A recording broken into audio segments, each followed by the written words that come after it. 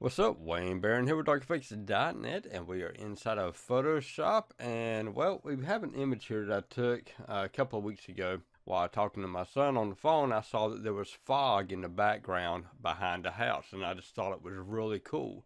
And so I decided to bring this image inside of Photoshop to see if I couldn't, brighten it up, add in some darks, and well, make it look more like this, more natural. Because this is basically the way it looked like.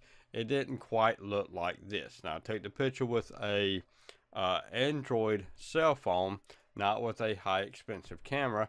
However, it came out beautiful after working with it in Photoshop. So let's go ahead and do our video. So let's choose no for that one. Okay, let's come over here to File, Open As, and then on our drop down, we're going to come down here and choose Camera Raw. We're going to select this image right here and open it up. It's going to open it up inside of our Camera Raw. And as you can see, it's very bright and it doesn't look natural. And we want to make it look a little bit more natural.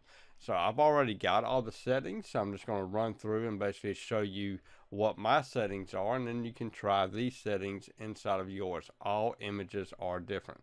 So we're going to do a -13. And then we're going to come down. We're going to do a -3 on this one. And then on our exposure, we're going to do a -0.65. So -0.65.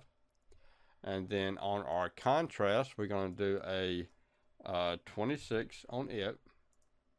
And then our highlights, we're going to set this at -23. And then we're going to choose whites at 20. And then our blacks, we're going to set this at -1. We're going to come down to clarity and set it at -4. And then our vibrance, we're going to set at 14. And then our saturation, we're going to set it at 8. And this right here gives us a really nice, more natural feel. This looks more like what it looked like that evening, because this was taken about 6 o'clock in the evening, and it just got finished raining, and we had this beautiful fog back here. And so from this to this just makes it look better and almost photo framing qualities. Then after we get finished doing that, we want to come over here and choose Save Image.